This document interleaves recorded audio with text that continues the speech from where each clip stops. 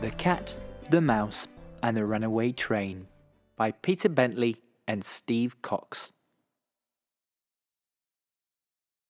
This is a skittery-scattery mouse who lives in the station master's house.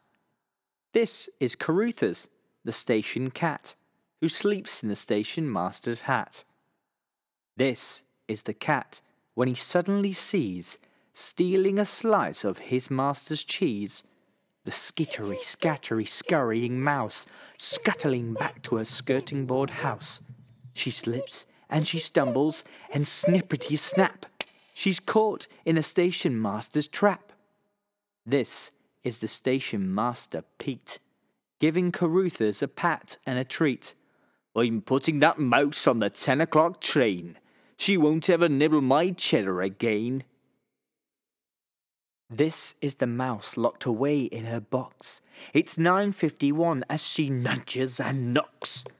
This is the box as it drops to the floor. It's 9:52 and she's off through the door. This is the scooting, skedaddling mouse, heading back home to her skirting board house. Look at the shock on the pussycat's face. It's 9:53 and Caruthers gives chase. This is the mouse with the cat on her tail. It's 9:54 and she's leaping the rail. This is the cat as he stumbles and reels, tripping and tumbling head over heels. It's 9:55 and Caruthers is stuck. The mouse is delighted. What excellent luck! This is the train as it tears down the track. Huffety, chuffety, clickety, clack. This is the driver, Bartholomew Blake, trying and trying to pull on the brake.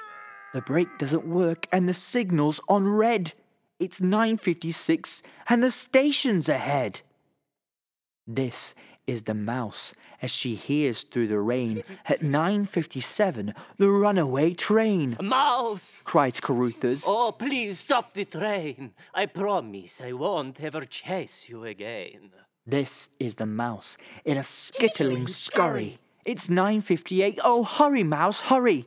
Back of the sleepers and slippery track, up to the signal box, in through a crack. This is our Pete, nodding off in a doze. It's 9:59 as she tickles his nose. A tissue, he wakes with a sneeze and leaps to his feet as he instantly sees thundering Thaddeus, heck-and-tarnation, the runaway train heading into the station. This is Pete leaping and seizing a lever, heaving it back in a frenzy and fever. The clock striking 10, the lever goes clack and switches the train to a different track.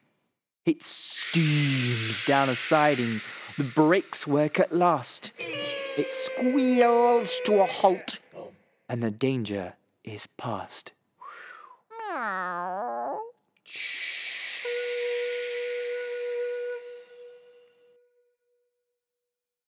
This is the skittery-scattery mouse, who lives in the station master's house and sleeps in his hat just as smug as you please, and dines like a queen on his very best cheese.